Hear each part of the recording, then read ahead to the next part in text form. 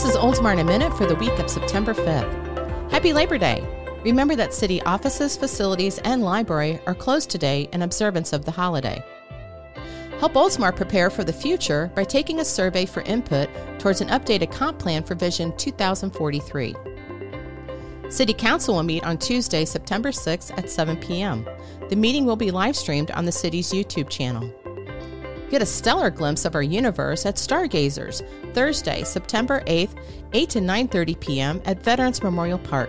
Bring a telescope if you have one. Join artist Pamela Joy Trow at the library on Friday, September 9th at 1 p.m. for a free program promoting the environment and water pollution.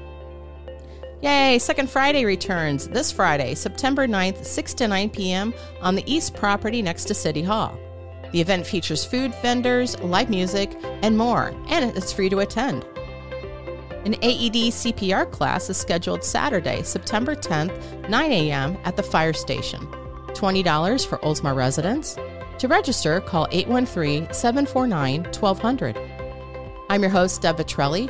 For more info on these items, visit myoldsmar.com. Thanks for tuning in for your Oldsmar in a Minute or two.